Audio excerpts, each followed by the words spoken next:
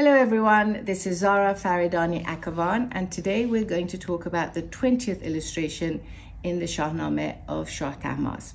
This is the continuation of Zahhāk and Fereydoun's story, where Zahhāk has been told that Fereydoun is sitting on his throne, and so he comes back, he sneaks back into the palace to kill Fereydoun and the daughters of Jamshid, who are also seated.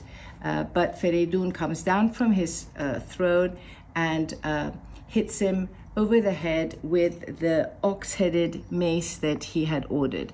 He doesn't kill him because the angel Surush appears and says to him, "Don't kill him now. He deserves a worse death," as we shall see in the next image what that death will be.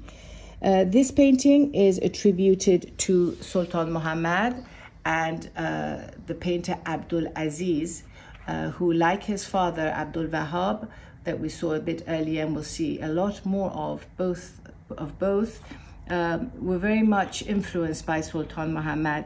And the tile work and the figures in the tile work here have been identified as his hand. This painting was bought by the British Rail Pension Fund. There were 4 bought by them in the late 70s through Agnew's, the art dealers, and it came back on sale in 1996 at Sotheby's in April 1996.